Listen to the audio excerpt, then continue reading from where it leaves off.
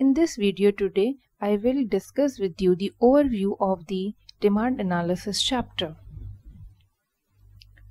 This chapter is quite large, and that is why it is divided into three parts. Part 1 of analysis of demand will cover the analysis of market demand, and it will have the topics: meaning of demand, various concepts from demand, types of demand, demand function, law of demand, and elasticity of demand, as you can see on the screen.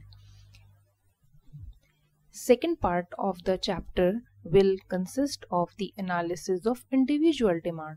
Individual demand comes from the consumer behavior. So that is why this chapter will cover some of the theories and concepts of demand and the theory of consumer behavior.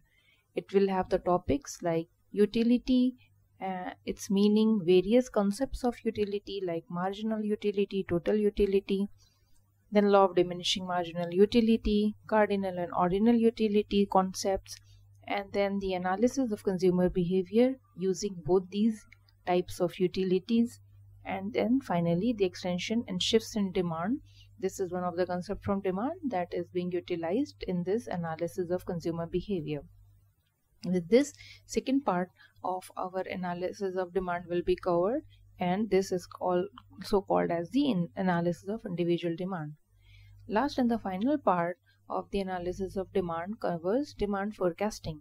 Now this chapter will contain what is demand forecasting, its importance, and what are the various techniques which is utilized in order to complete the demand forecasting or demand prediction. So with this our chapter of analysis of demand will be covered.